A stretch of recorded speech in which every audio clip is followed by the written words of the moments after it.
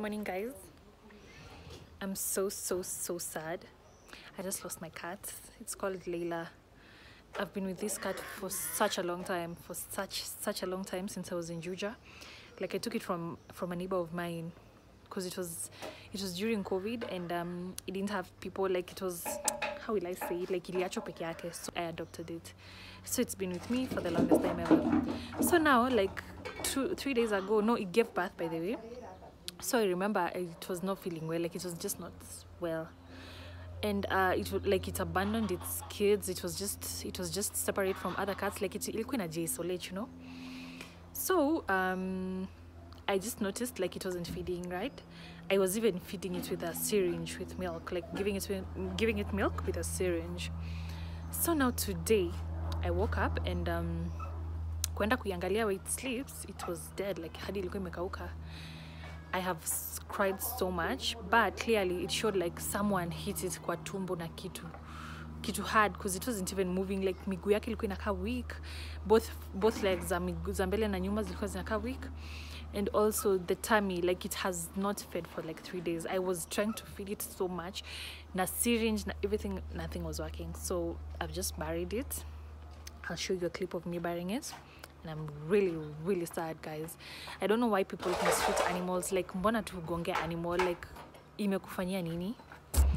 I just don't get it. But anyway, Leila, I love you so much. Rest in peace till we meet again.